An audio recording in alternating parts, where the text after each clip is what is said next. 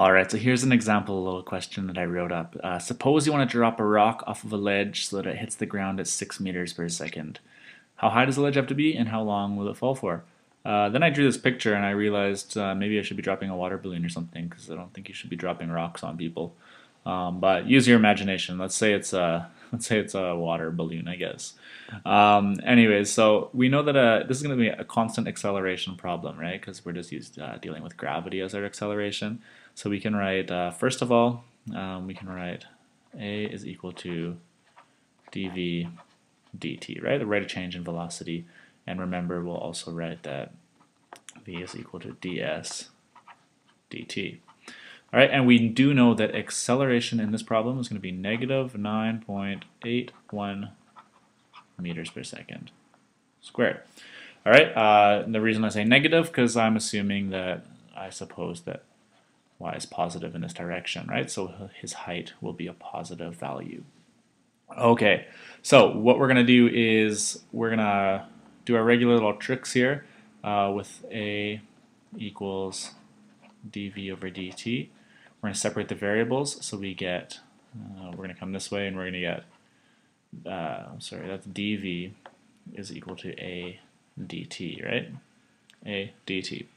So now we know that integral of dv is equal to, well, we know acceleration, that's negative 9.81, it's a constant. And when we integrate, it ends up being on the left-hand side. So this is dt. Okay, cool. So then the integral of dv is just v, and the integral of dt is just t. So the velocity is negative 9.81 t. And we get our integration constants, but we learned in the last video that in this situation, our integration constant is actually v naught. We can prove that with definite integrals, but we'll just skip that proof right now because we just did it in the last video. But also we know that we're dropping the rock, we're not throwing it down with an initial velocity, it starts at 0. So we can say right away that this is going to be cancelled and goes to 0. So we will have v is equal to negative 9.81 t. Cool. So let's make our expression for position now. So we have this. This is going to be one of the, well, this will be very important to us in a minute. So we have, again, we have v is equal to ds dt, right? We'll do separation of variables, so we get ds is equal to v dt, v dt. Okay, so now we have, we just want to integrate both sides. So we can say integral of ds is equal to the integral of v, which is negative 9.81 t, negative 9.81 t, right? And this is dt.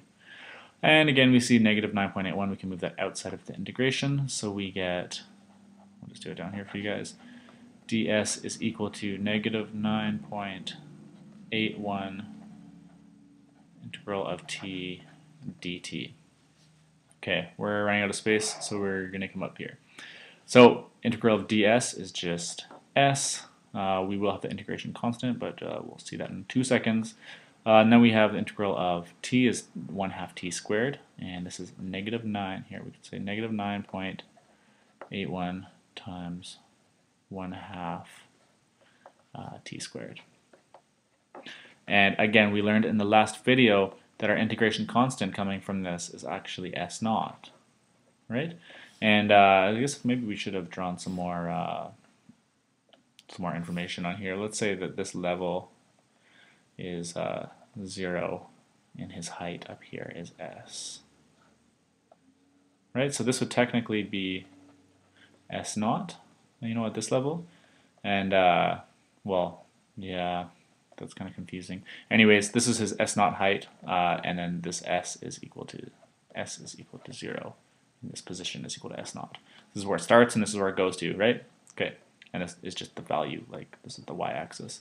Anyways, sorry, I hope that didn't confuse you guys. So then what we have is, well, we can rearrange this. Anyways, getting back on track.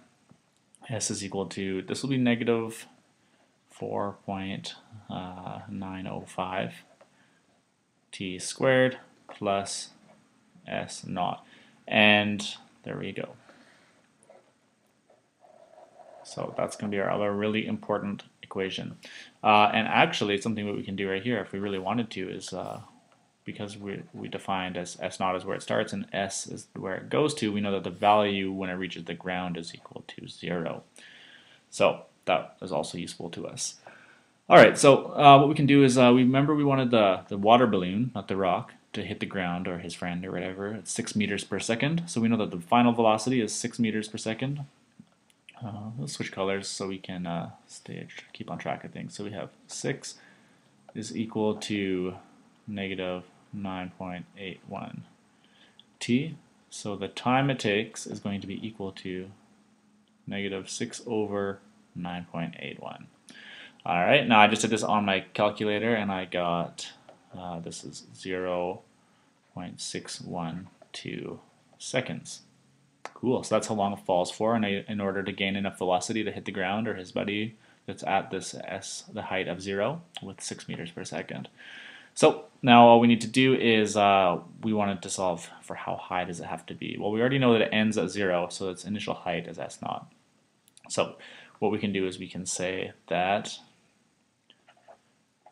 s naught is equal to, we'll move this to the other side, 4.905. And now we have the t, which is 0.612 seconds squared. And if you do this, you punch this into your calculator, we are going to get s naught, which is the starting height, will be 1.83 meters. So there you go. That's our constant acceleration with a function of time example. And I'll see you guys in the next video, and we will do another example where acceleration is a function of time, but now we'll have non-constant acceleration.